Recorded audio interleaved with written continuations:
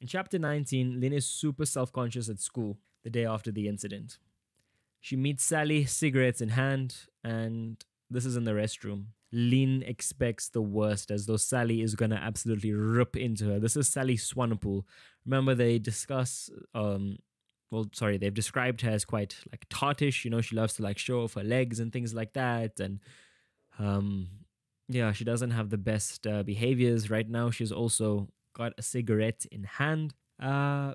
She's just, I guess, known for all the wrong things at school. You guys know what I mean. I'm trying not to be too like explicit with what I'm saying. And yeah, now we have a lot of empathy from Sally right now. And she unexpectedly acknowledges that her dad is an alcoholic as well. And sometimes he smokes the heavy stuff too. So that's the green cigarettes. And Sally says, "It is not our fault," looking into Lien's eyes before starting off. So Sally, she is battling her own demons at home. And I love this. It is not our fault. It's not their fault. It's not Lien's fault. It's not Sally's fault. Their parents have made these decisions for themselves. They continue with these behaviors. And look, maybe a few of you watching these videos know someone that's battling with alcoholism. Maybe it's your parents. Who knows? I hope it's not you. But people suffering from this, from addiction, and those around them, they should never take accountability and feel like, oh, you know, I'm the reason that my mom's an alcoholic or anything like that. It's not our fault. And Tannie Betts tells Lien and Bram to have lunch with her after school. And guess who's there? Koifi. Koifi waits for them. And Koifi breaks the news that, look, your mom has been admitted into a clinic, but a rehabilitation, and she's going to be treated to 3 to 4 weeks. And in the meantime, Tannie Betts is going to look after them. And patients are not allowed phone calls or visits at the start of their treatment. So, as per usual, Lien is out on the streets right now, tells Tibby what's going on.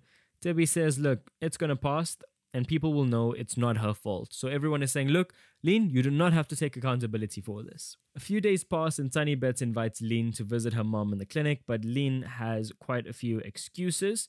During a repetition break, Lien chats with Hein Venter, the mouth organ guy who was playing the song Moon River. Remember, Lien gets involved in a relationship with him and they take each other to the matric dance toward the end of the book. His father wants him to become an attorney, but Hein prefers to build and he wants to make things with his hands. Mimi invites Lien home for the weekend, so Lien has a bit of escapism now. She doesn't have to go out on the streets or anything like that, or she can just chill out a bit. And Lien begins to dream of her old friends at her old house in Pretoria. Remember, they used to live in a pretty posh house in the suburbs, and now, unfortunately, they're living in a bit of an apartment, tenement-type block. And her two friends, Sumari and Sanmari, I know. Like, what do you guys think of those names? Sumari and Sanmari, I don't know. Maybe it's cute when they're younger, but like when they're older, really? Sumari and Sanmari? But yeah. Behind the glass partition of the indoor swimming pool. Indoor swimming pool, everybody that is literally screaming wealth. And she doesn't have the courage to call them. She doesn't have it in her to call them because she doesn't want to have to explain like, oh, look, this is why I'm not living there anymore. My father's in prison. My mom's an alcoholic. Like, this is what I'm going through. She doesn't have the courage to call them because, well, to some degree, she does feel ashamed.